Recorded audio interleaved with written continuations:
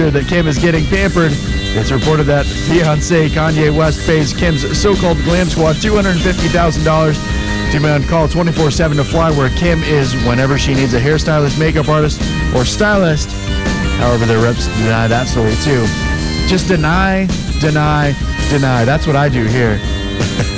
Because Ethan, too, has a glam squad. That's true, I do. They wax his forehead so it shines. All right. Hey, some Walking Dead news. Yeah. Frank Darabont, the guy who created The Walking Dead, created the show for TV, is now suing AMC, claiming that they've kind of screwed him out of a lot of money. He was supposed to get 12.5% of the show's profits, but AMC fired him in 2011, and he hasn't received a penny yet.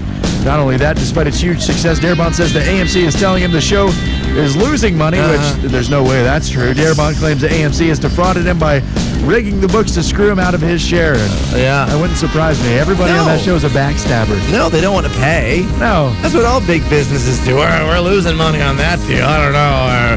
We're lucky to even break even. That's what they all do.